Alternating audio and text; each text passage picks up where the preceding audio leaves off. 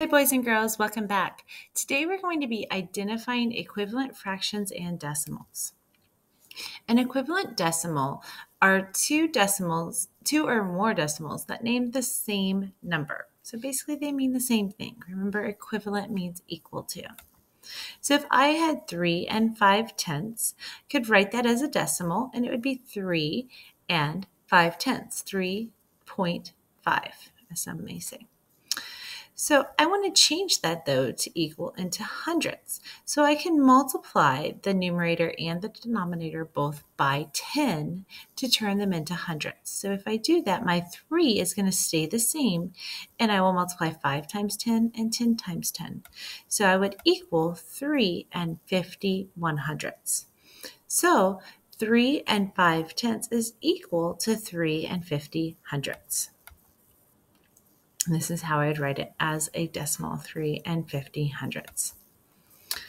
If I had 12 and 2/10, that would be written as 12 decimal point 2, 12 and 2/10. Again, I can change that to hundredths by multiplying both the numerator and the denominator by 10. When I do that, I would get a fraction of 12 and 20 hundredths. As a decimal, it would be written 12 and 20 hundredths, or 12 decimal point 20.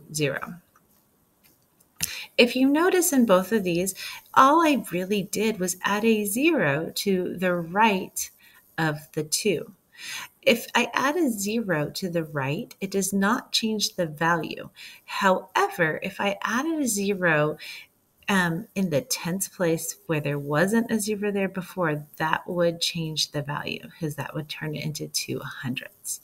So adding zeros to the end or to the left of a number does not change the value. Adding zeros in between a number does change the value.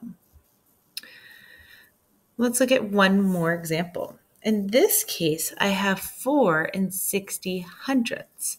So now instead of turning it in, so to write it, it would be a decimal point 4 and 60 hundredths.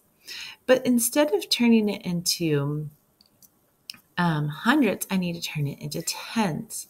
So this time I'm going to start with my fraction 4 and 60 hundredths. And instead of multiplying by 10, I need to divide by 10. So when I divide it by 10, I'm basically taking 1 0 away from both parts. So I'm going to have 4 and 6/10. Notice this time instead of adding a 0, I took one away.